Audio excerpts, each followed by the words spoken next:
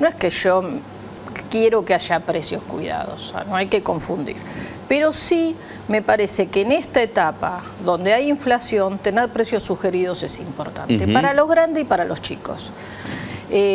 Sumaron los comercios de proximidad, que creo que es muy importante, porque la mayoría de la gente, por tiempo y por plata y por cantidad, no va al gran supermercado hoy. La mayoría se maneja en el barrio, en el autoservicio, en el chino, en el almacén de barrio. Entonces, me parece que es importante, obviamente con mucho menos productos.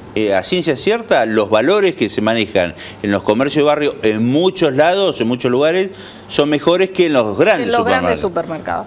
Lo que pasa es que el gran supermercado compra en otra cantidad, pero también tiene muchísimos costos de personal, de cargas sociales, de estructura. Entonces, bueno, es ahí donde más o menos se nivela.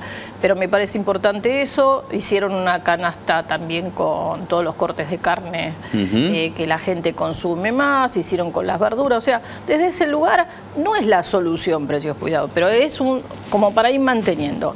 ¿Qué es lo que vi? Que ellos van a permitir un aumento del 2 o 2,23 o 2,25 mensual en los 3 meses, que está el primer tramo. ¿Eso qué hace? Que si estás hablando de una inflación de un 6% en marzo o de 5% en marzo, en 3 meses de los precios vas a tener un 6%. Sí. Entonces eso permite que vaya gradualmente bajando la inflación. No que desaparezca, pero que sí la vayan controlando. Y ojalá que el año que viene estemos hablando de menos inflación y que los precios cuidados no tengan que existir. Bueno, no, sí, creo que estamos lejos de eso. Pero bueno, por lo menos que empiece para desacelerar los niveles inflacionarios.